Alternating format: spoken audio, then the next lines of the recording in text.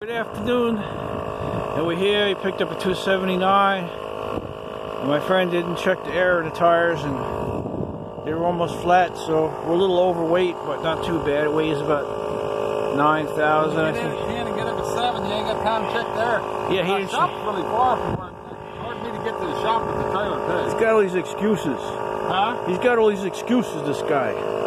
Anyway, we got this thing, everything was mud there. We had chopped mud off for an hour frozen. We got a 3-hour drive. We're way down by Bristol, Virginia. And we don't want to go on 81. It's too, everyone's doing 90 miles an hour. And this is too much. So this machine is pretty good. Got a good price on it. Got to do a little cleanup on it. The forks are wiped out. But the undercarriage is good. And it's a 2012. No big fancy computer on this one. It's got a computer, but not like the new one. Back in there, you can see the hoses, and then that's a drive signal motor back there.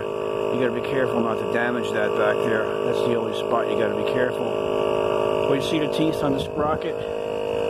They're about not even half, and the rollers aren't too bad. The tracks have still got time on them left. It runs pretty good. It's got to be detailed out. He got it cheap. I mean, he got it like, I think he paid 26 for